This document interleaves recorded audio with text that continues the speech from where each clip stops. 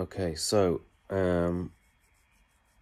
what I'm sharing with you today is a mixing station layout that I designed for the X32, although I have adapted it for the XAir ranges as well. In this first scene screen, you can see here we've got this is an iPad, 11-inch iPad.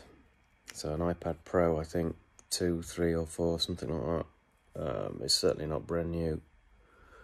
11-inch screen, like I said. What you can see here is your mixer. Above that is you've got your PEQ. That has like a little function at the top there called monitor mode, which I'll get into in a little bit. Oh, and then we have gate next to that, and then your mute buttons. Over here on this right hand side, you've got just little buttons that toggle between layouts. So we've got this gate layout, it's called gate, and then if we touch this button here, it goes to the comp layout, which is identical, except the gate has changed into a compressor for the channel compressor. So there's the channel gate there for the kick drum, there's the snare top, snare bottom, blah, blah, blah, blah. Go back to kick.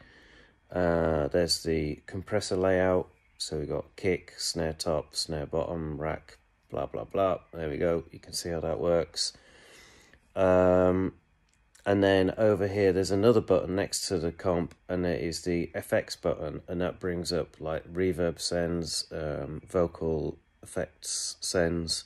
So when I touch that, you can see that it actually loads, in this right-hand side, it actually loads drum reverb, Vox verb, and Vox delay. Obviously, you would have to modify that to whatever you have set up for the band that you're mixing at the time.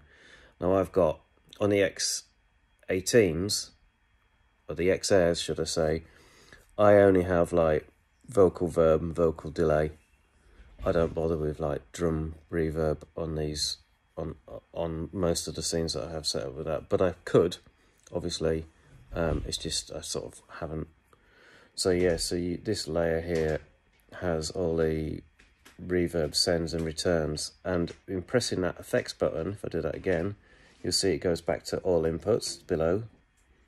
And if I, but my button has got like a 2-layer. It's got a 2-layer button. And when I press the effects button, it actually brings up all of my sends and my returns, my sends for my vocals into reverbs, and my sends from my delays into my reverbs. And for some reason, it's just told me, I think this might be because I'm in offline mode, but it hasn't actually loaded what bus 13, bus 15 and bus 16 is. But, oh God, I mean, I don't know. It works, normally, when it's connected to a mixer. But for this demonstration, you can see kind of what it can do, what it does. You can change in your layers this effects layer. If I press that edit button there, and you've got your target mixes, could be, where are we? Yeah, it's not loaded in the bus names. Oh, that's irritating, isn't it? Anyway, so you can target mix, say,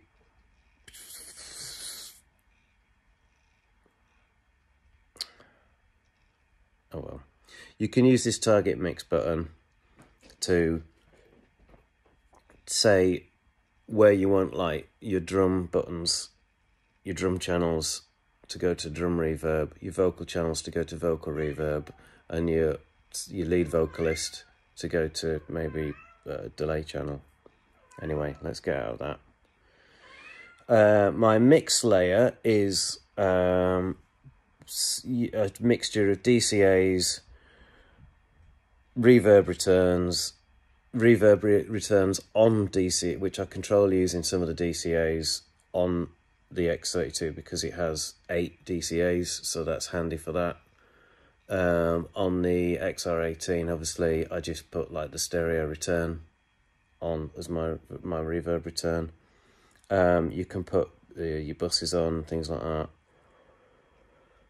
that. So that's what I do on my mix layer, and if I come out of that now, I also have my all inputs layer, which depending on what inputs you're using in this scene, I've got 9 inputs for instruments, 3 inputs for vocals, and aux 5 and 6 that you can see highlighted there are the outputs of a Bluetooth receiver, so I can just stream music to auxiliary inputs.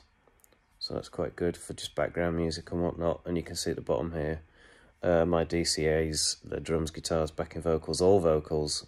So I can turn down the backing vocals independently, obviously.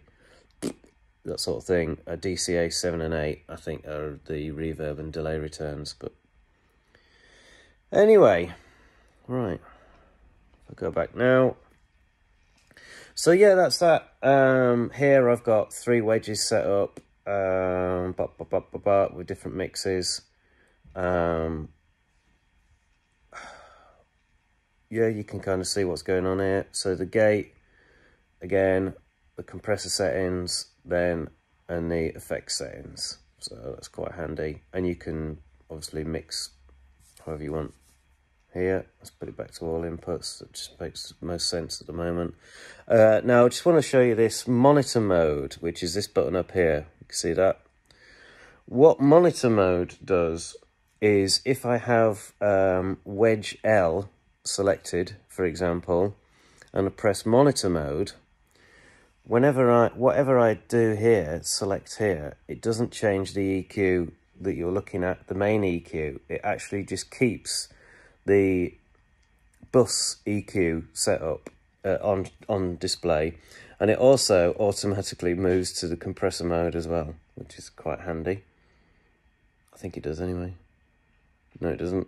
Oh, ignore that. Anyway, let's leave the compressor mode set up there. So what monitor mode, sorry, right. So whatever I do here, it doesn't change this EQ, because what I want it to do, let's say I need more vocal of my lead singer, which is Louis, into wedge C, center. If I put that up and it starts to feed back somewhere, then I can see on the RTA where it's feeding back, and I can grab it. Let's say it's 2 kilohertz, I can grab it, dial it in, pull it out. That's what monitor mode is for. And if you deselect your wedge center, it goes back to main LR. You can see there just under monitor mode, it says RTA main LR. If I put it on the wedge left, wedge center, wedge right, etc. Turn it off, it goes back to main LR. And whatever I do here, bop, bop, bop, bop, bop, bop, bop, okay, it means I can see any feedback that's happening on the front of house now. And I can also like toggle my wedges, my front of house mute buttons, turn all the instruments off if I just want to listen to what vocals are coming through the front of house, for example, or turn all the vocals off if I want to just hear what the instruments are doing. So that's really handy for like this monitor mode. You know, if you get like the odd squeak during the performance, you can put it on monitor mode and you can see where it is. Or of course you can just, wherever it is, you could just use the RTA. So yeah, that's up here somewhere, I think. I can't remember. There we go. You could use that RTA, of course, but this involves less button pushing. So there we go. So that's off, and then it goes back to changing with the channels.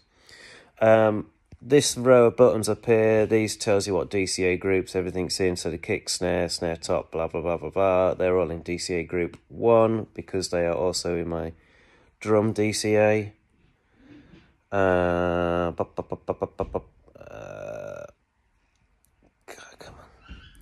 on. And it also tells you what mute group they're in. So all my drums, for example, are in mute group 2. You can see there. If I press mute group 2, you can see there, look. If I press the mute button, it brings up the mute groups, and I can rename everything here at the top, but you're probably familiar enough with that sort of thing now anyway. Okay, so that's quick tour. Sorry it's 10.5 minutes long. Yeah, enjoy. Bye.